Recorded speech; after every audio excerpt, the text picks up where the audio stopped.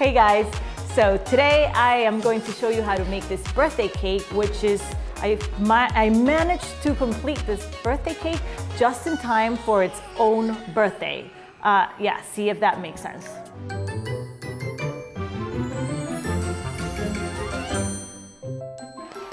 Okay, so a while back, I showed you guys how to make this pretty gift bow for the cake, and I've been meaning to get back to this project, and I'm sorry it took me so long, but here it is. We're going to decorate a birthday cake.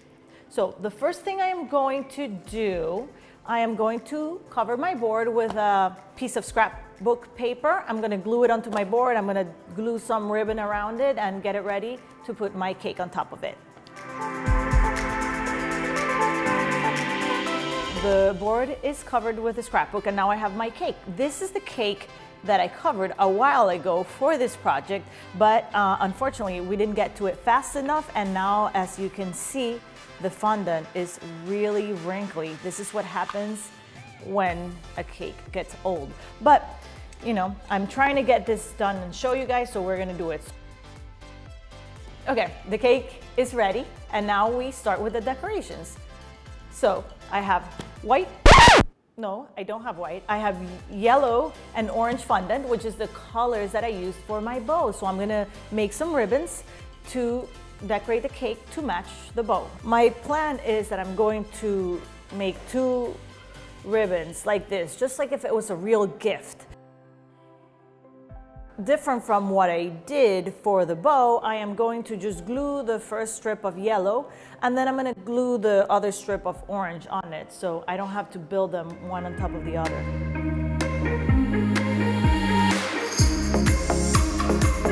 Oh wait, actually I want to do something else. I'm going to make a tag, so I'm going to mix a little bit of white fondant with some gum paste. Sorry, I'm going to mix a little piece of white fondant with gum powder, with gum text, with this is what I'm using. Fine, there.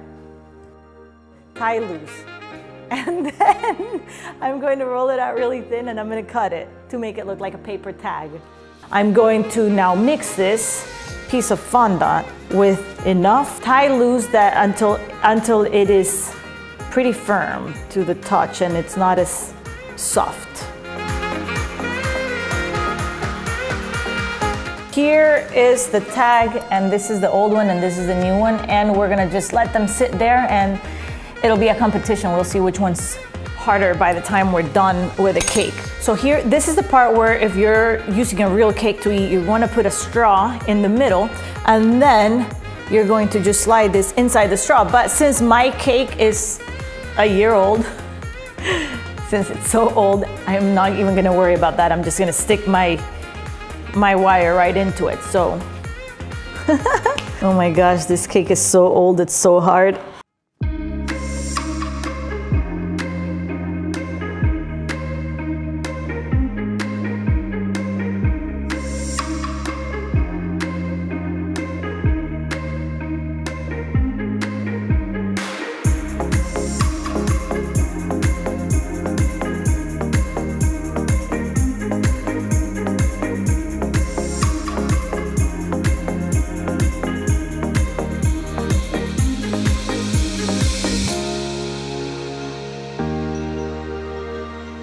So I will just grab my marker. I'm gonna write something here, and then I have already a couple of strips of yellow and orange, and I have my clay extruder with a thin, round little tip. So I'm gonna roll out 2 little thin pieces of ribbon to, I'm gonna, how do you say it? Like knead through, is that? I'm gonna put the tag on a ribbon and put it on the gift, like if it was a real thing, so. These are my favorite edible ink pens. It's made by Food Art, Rainbow Dust Colors. That's who makes them. And they're awesome because it has a very thin tip and a thicker tip.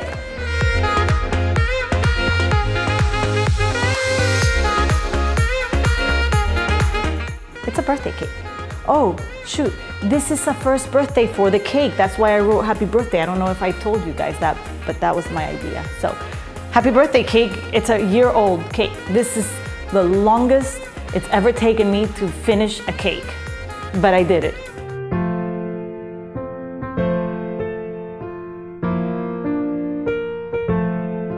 Happy birthday! Can you guys hear how hard this thing is? I'm not eating it. Okay guys, this is it, the birthday cake. Just in time for its own birthday. A whole year, but it looks good. And happy birthday to you, cake. I am not going to eat you. That's my gift to you. So I hope you guys enjoyed the video. I hope you give it a try. Please don't forget to subscribe to my channel, hit the thumbs up and the bell icon. And thank you so much for watching.